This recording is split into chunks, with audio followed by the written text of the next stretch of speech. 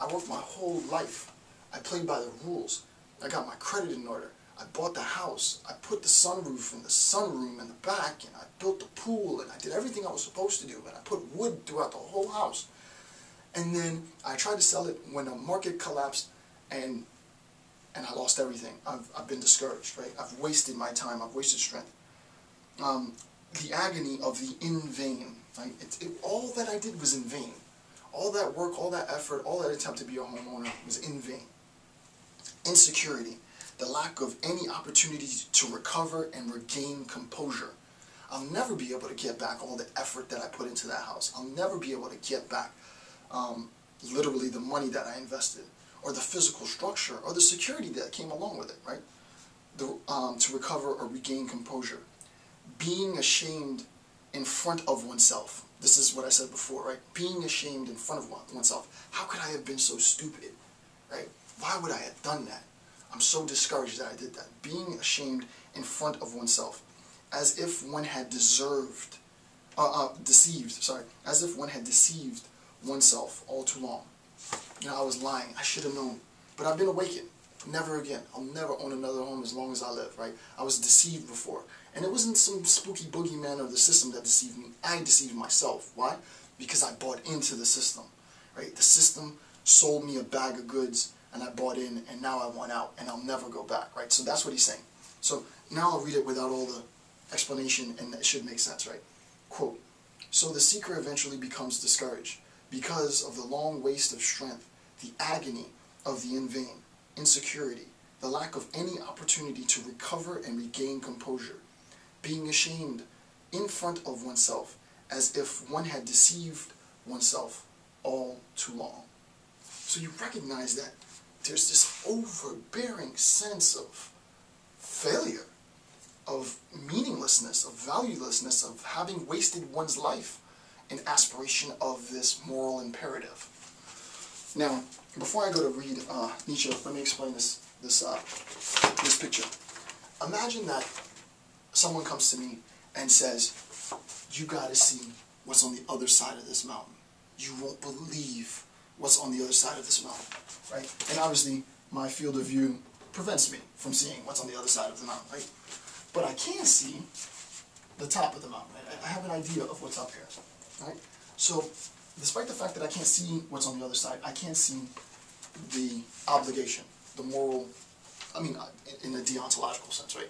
I can see the moral imperative, right? Yeah, okay, absolute truthfulness. Yeah, okay, that's a good thing to have. Absolute altruism, that's a good thing to have, okay? I can see that. I posit it as a goal for myself.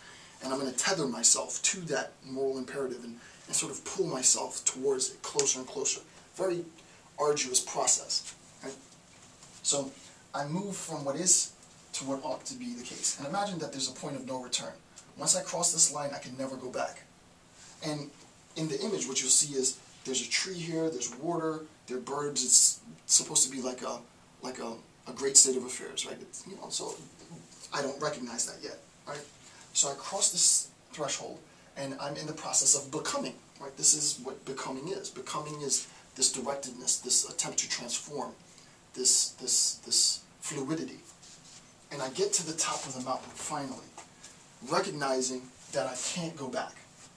Recognizing that I can't go back. It's at this point where I have total perception.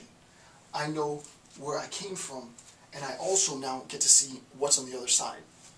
Unfortunately, however, what's on the other side of the mountain is just despair. Right? So I drew like an overpopulated urban city, a dead guy on the floor, smog, it's crap. It's like the grass is brown rather than green. And I think to myself, oh my God, why did I have this as a goal? Look where I just came from, and I can't go back. I can't go back.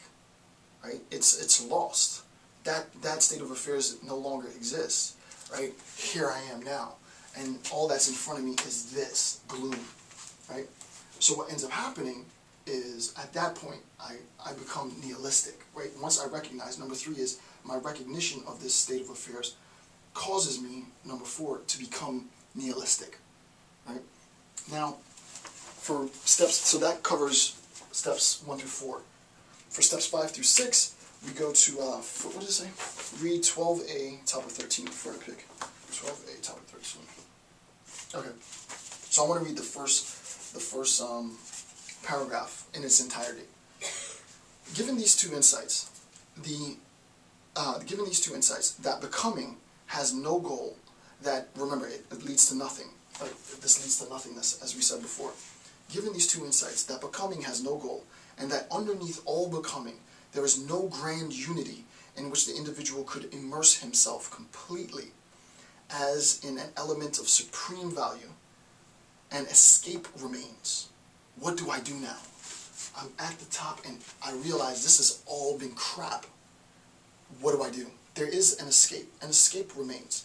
To pass sentence on the whole world of becoming as a deception, and to invent a world beyond it as a true world.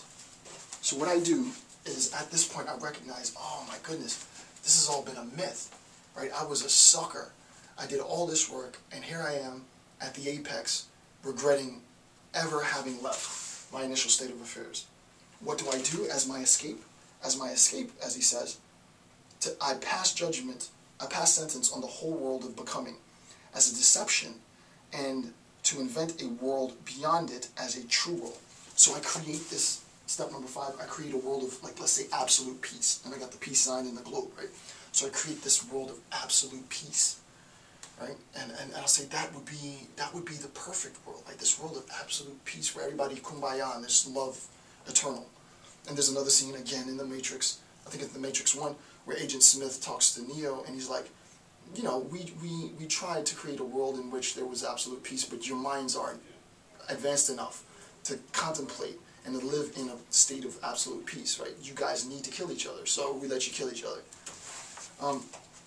But as soon as man finds out how that world is fabricated solely from psychological needs and how he has absolutely no right to it, the last form of nihilism. This is important. We recognize that there are forms of nihilism. I'm not going to take it to this level yet, but keep this in mind. And if you have your book, you should highlight or underline. The last form of nihilism, what I call ultimate nihilism, comes into being. It includes disbelief in any metaphysical world and forbids itself any belief in a true world. Having reached this standpoint, one grants the reality of becoming as the only reality, perpetual becoming as the only reality, forbids oneself every kind of clandestine access to afterworlds and false divinities, but cannot endure this world, though one does not want to deny it. What in the world does that mean? I arrive at this place and I recognize how crappy it is, and thus I create a perfect world of happiness and peace and so on. But I recognize that all I've done is created this ought becomes an is, and this becomes an ought. And I recognize that once I get there, I'm going to have the same feeling. It's that I'm going to go through the cycle again. So instead of doing that, I really become nihilistic. So the last step, 6, is ultimate, what I call ultimate nihilism. He calls it the last form of nihilism, where even the contemplation of this perfect state of affairs, theoretically, is problematic, right? I'm not even going to try for that. I'm not even going to set that as a goal. I'm not even going to aspire. I'm not going to try and achieve that, because I recognize that even the thought of it is problematic, right? So that becomes an ultimate, or what he calls the last form of nihilism. So step 1, I have the desire to become better. Step 2, I cross a point at which I can no longer go back. Step 3, I recognize at the apex that my life was actually amazing. You know, my embodiment, my egoism, my imperfections as a human being is the best possible state of affairs, but I can never go back to that now that I've altered my recognition. I don't want to be part of this toxicity, so I embrace nihilism in step 4. I try and contemplate an idyllic state of affairs only to immediately recognize that that is ultimately my undoing. And thus I embrace this ultimate nihilism where I give up on everything and everything becomes despair. At its sort of most grandiose, most